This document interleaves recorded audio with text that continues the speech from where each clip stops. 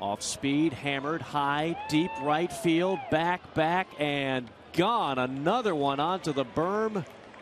Another souvenir for the fans, and another home run for the IL's leading team by far. The Charlotte Knights continuing bombs away. Yeah, they just don't miss.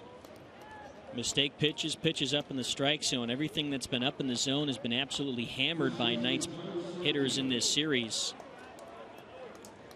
And another no-question homer out to the berm in right field.